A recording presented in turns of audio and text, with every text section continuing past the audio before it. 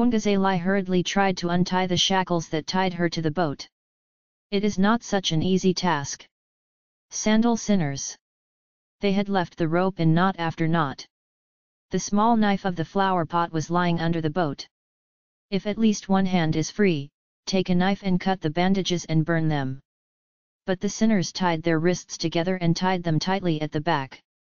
Pungazalai bent down with great difficulty and gripped the handle of the knife with her teeth.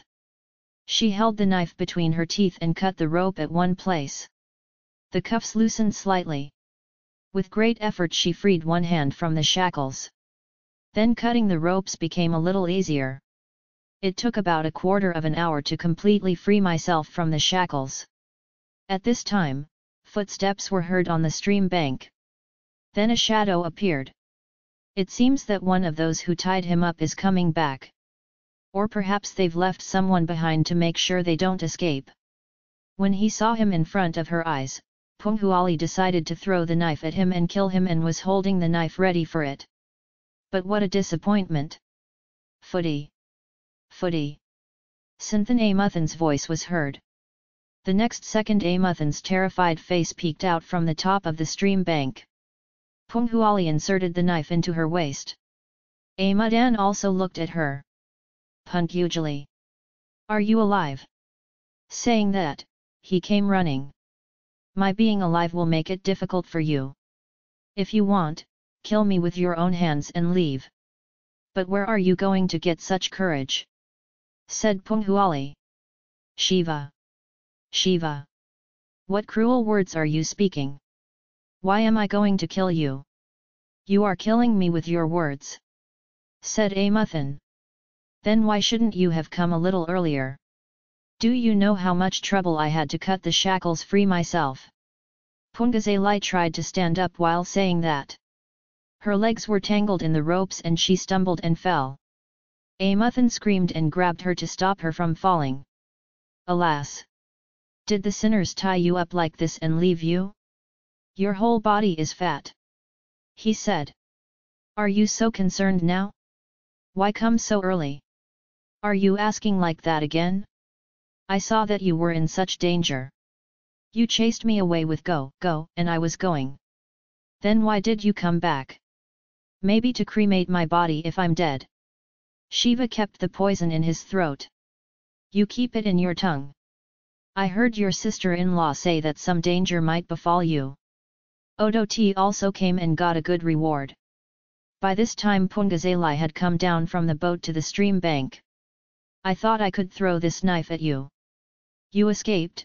I stabbed my sister-in-law first and killed her with the same knife. I'm going to see the next thing. Where is that sandal? Why are you leaving me and jumping on your sister-in-law? Why are you so angry with her? Is it a crime that she told me about you? She is the one who betrayed my aunt. Did you also see her secretly talking to someone in the bush? Said Punghuali. You are wrong. Your sister-in-law, with whom she was talking secretly, or what? It is certain that she did not betray your aunt. Those who took your aunt by force tied her to a tree and left. They beat her on the head and left. What fun! Can't you believe it? She has deceived you. Well, why did you come back, and where did you see your sister-in-law? Tell me all in detail. Punguzali asked excitedly. Sinthan Amuthan explained the same in detail. He was on the road to Tanjavur. He was going with no hesitation to part with Pungazalai. Then I heard some shouts and screams from the nearby forest. The sound of many people walking hurriedly was also heard. Sinthan Amuthan hid behind a tree on the side of the road. 7 or 8 soldiers with spears in hand came walking through the jungle and entered Rajapat. There seemed to be a girl among them. When there was some distance between the people, the one in the middle appeared like Punghuali's aunt. Sinthan Amuthan thought that she could not be his aunt, it was his delusion. Even after the group of warriors had left, a girl's cry was heard from within the forest.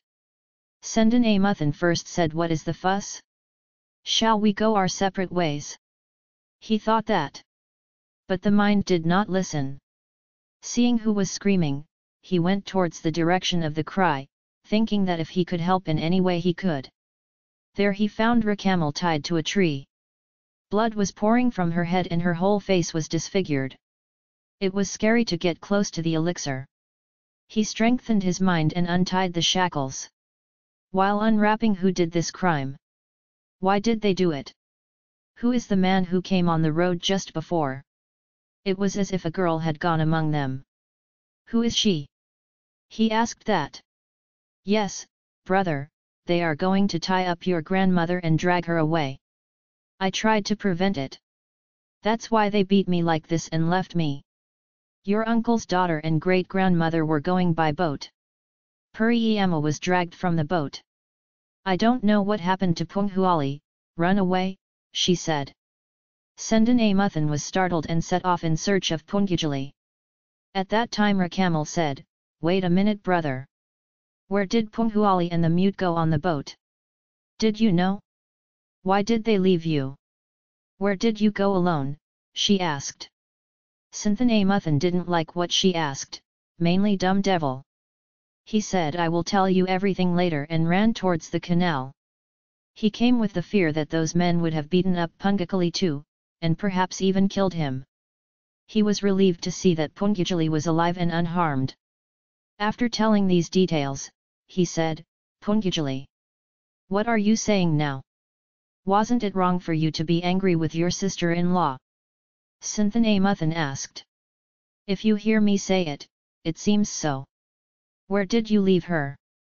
Let's go and see, come. Said Punghuali. What's certain she'll be there? If she's not there, she'll be in the neighborhood. If not, she'll come looking for us. Amuta. Didn't my sister-in-law ask where my aunt and I boarded the boat and left? Yes, she asked. You didn't answer that? Are you sure? Sure. When she said dumb devil I was so disgusted I came without replying. Don't say any more nice words. Why does she want to know where we left? There must be some reason, mustn't there be? Amuda. It cannot be said that those who took my aunt were not related to my sister-in-law. They found out through her, and when their work was done, they beat her. She might have tied it up and left. Even if not, the sister-in-law must have followed us with some other sinister motive. So be careful with her. Don't trust her completely. Punguzali. Didn't you say that your brother will remain mute in the presence of your sister-in-law? So will I, speak whatever you need to speak. Hearing this Punghuali laughed. Your laughter is pleasant to my ears. It is as sweet as Tirunafukarasur's Devar Padhigam. Said Amuthan. I have laughed at something wrong, do not be deceived by it. My soul burns hot, and my breast burns about fire. There is no better remedy than the flood of God's mercy to quench the thirst of the heart. Sendanamuthan said.